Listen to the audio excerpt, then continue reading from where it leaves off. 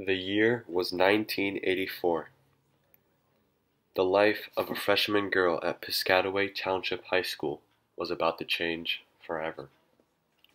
This will soon come to be known as New Jersey versus TLO. One unsuspecting day, TLO was smoking a cigarette in the bathroom with her friend. A teacher was making his rounds through the hallway.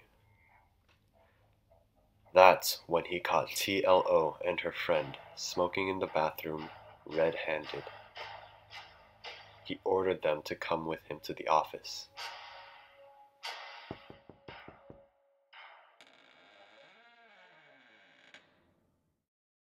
Pushed into the principal's office, they were asked to confess what they have done. The friend of TLO immediately confessed. However, TLO herself denied. After being asked to search her bag, she said no. After further forcing, her bag was finally searched, and inside, drugs and other drug paraphernalia were found. The precise contents of her bag included rolling papers, a pipe, empty plastic bags, large quantities of money, index cards of names of people who owed her money, and 2 letters that implicated TLO in dealing marijuana. TLO was taken to the police station where she admitted to selling marijuana. Based on her confession and the evidence in her purse, the state of New Jersey brought charges against her. In a juvenile court, TLO argued that her Fourth Amendment rights against unreasonable searches and seizures had been violated. The court sided with the school, and TLO took her case to the New Jersey Supreme Court.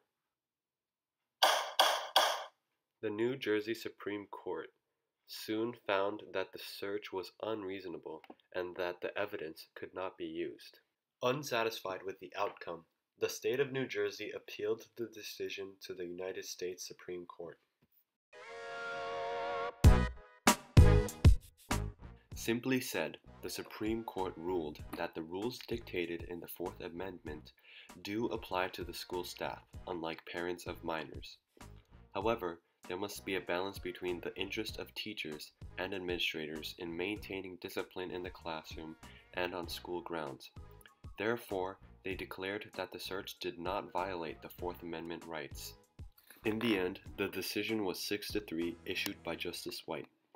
They said that the vice principal had reasonable suspicion and probable cause to search TLO's purse. Schools have long been considered safe havens, places where children should be able to learn without fear. However, school violence seems to be reaching high levels these days. However, it is very difficult to address this problem because there is a fine line between protecting student safety and infringing on their legal rights. After the ruling of New Jersey versus TLO, many students realized what rights they actually had. The official rules are that school officials do not need to get a warrant before searching a student under their authority, and that school officials do not need to follow the search requirement of probable cause to presume that a student is violating, has violated, or will violate the law. Whether a student's search is legal depends on the reasonableness of the search in accordance with the circumstances surrounding the search.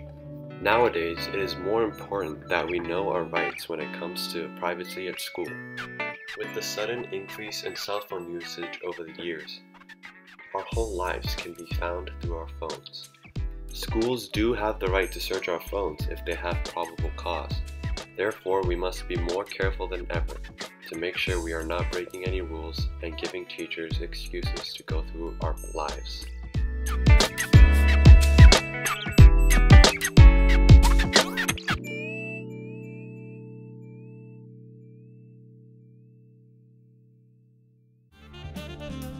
As you can see here, there have been many similar cases since New Jersey versus TLO.